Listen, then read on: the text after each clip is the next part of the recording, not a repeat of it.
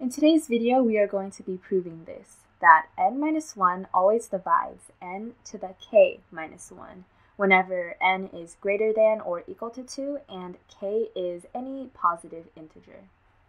So when going about this proof, you might want to think of the binomial theorem. And the binomial theorem I have right here, when you have x plus y to some exponent, the expansion of that will look like something like this. This is what the binomial theorem is. So let us move on to the actual proof now. And it might seem confusing as to how we can use the binomial theorem, but let's see. Just to reiterate, what we're trying to prove is n-1 divides n to the k minus 1. And our restrictions are n is greater than or equal to 2 and k is positive. Now, we can manipulate this a little bit to create a binomial. N essentially is just n minus 1 plus 1. The ones will cancel out, so that is true. Since this is true, we can also say that n to the k equals n minus 1 plus 1 all to the kth power. This is just, again, some algebra.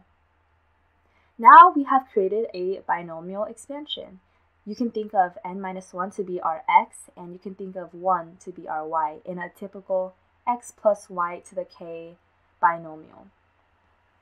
Now we can use this to our advantage. See here, in the expansion, every single term has some exponent of x in it. And in our case, x is n-1, right? Every single term has that, right? It ends here, x to the 1. But here we have x to the 0, so essentially we have no n-1 in this term. So how do we know that this whole thing is still divisible by n-1 when we have a random plus 1 here, because this whole thing will equal to plus 1 since y is 1.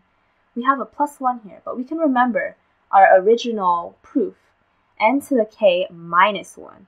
So here n to the k equals n-1 times some integers if we factor out n-1. But at the end, we have a random plus 1 that we want to get rid of.